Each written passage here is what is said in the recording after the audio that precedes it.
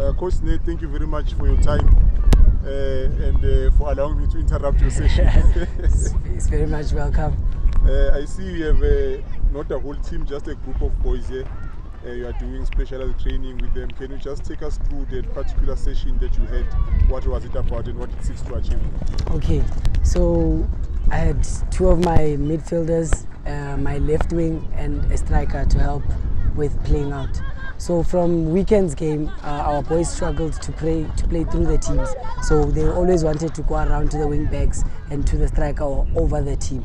So we'd like to encourage the young boys at a young age to not be afraid to play out from the back, because there's nothing heavy that you are really playing for. So the main goal is to improve their playing style.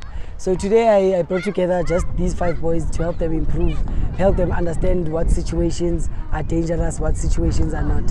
So if you can notice, out of the session I had red cones, I had lime cones, I had yellow cones. So the red cones were central. So it means when you go there and you play as a young kid, when you notice the red cones, you understand this is a danger zone. So this is why I play 1 touch, 2 touch. When you go to the lime area, it's lukewarm. So you can turn, but you need to scan first. But when you go to the yellow area, you are okay to turn as much as you like, take on people as much as you like and run forward. So the session today was really about that in general. It sounds very complicated. It is. Do these boys at their age and the level of development understand these things, or is something that you have to do over and over and over again until you get it? Okay, firstly it took me 1.5 years for them to get a system fully, without details on when to do that, and just the system. So now on a weekly basis, I think I take 3 days out of the week to teach them the different types of movements, double movement, run around, all these things that are involved in football plays. So it takes time in general, but when you are 13 and under, I don't make the details as much as they need to be as when you are 17 or so. So yeah, it depends. I give them in little doses, I think. We know about the conditions of this pitch, the lack of resources in terms of equipment. How are you able to still achieve these things, carrying out these sessions in this condition of the pitch? And I'm sure you want to have those cones that are human dummies. I don't know what they call them. Exactly. I've seen them. Many cans, yeah. Yes. You want to have things like that. I think it becomes easier. So, but given the conditions that you have, how do you go about it? And how do you try to execute a session? I think it's the most testing phase of being a coach when we speak about resources to use at training, because some kids don't want to come into training to be a mannequin for the other kid to understand. So it becomes difficult for you to manage these kids in different areas. But I make use of what I got most of the time, and us as coaches around, we help each other. So if the other session, for instance, the one you spoke to before that, if they have footballing sessions, we borrow their cones, we borrow a couple of their balls when they are doing fitness sessions. So in general, we work together to build the kids around our area, if I can put it like that. It's difficult.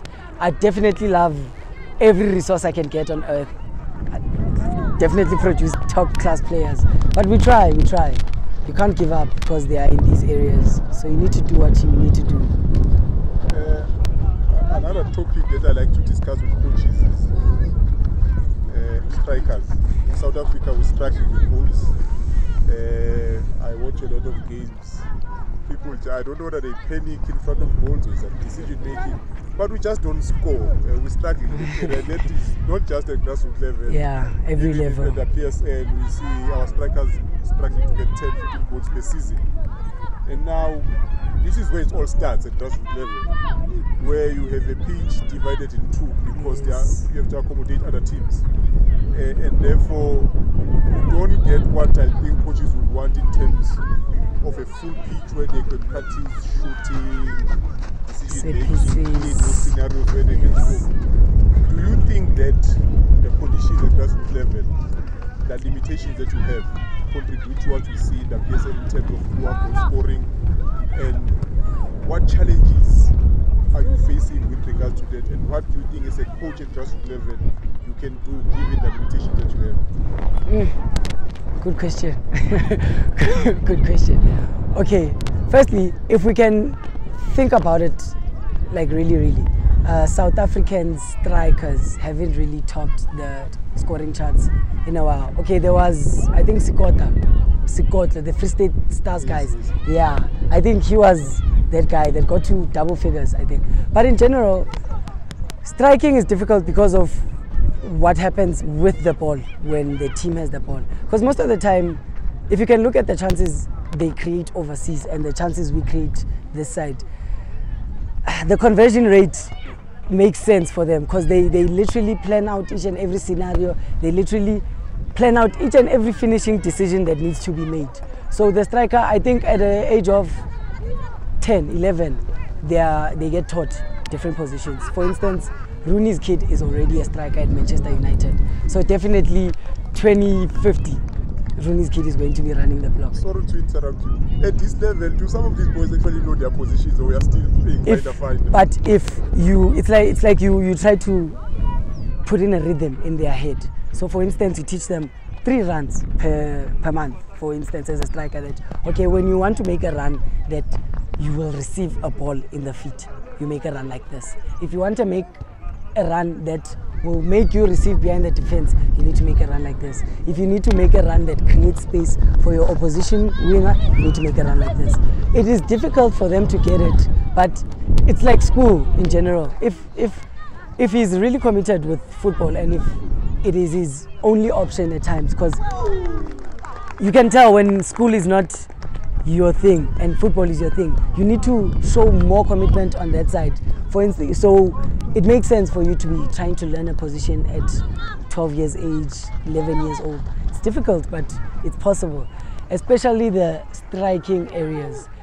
I could make an example about the England team after they lost the World Cup with the Rooneys, the Beckhams and all of that. They went and they were like, we'll forget and scrap everyone and then start with the young kids and we'll put them, I think they had the mandate of being top 4 in the 2018 Euros or 2018-19. So they put in 8 years of work for these boys to come, and all these boys are like 22, 23, 25. So at what age did they really invest in them?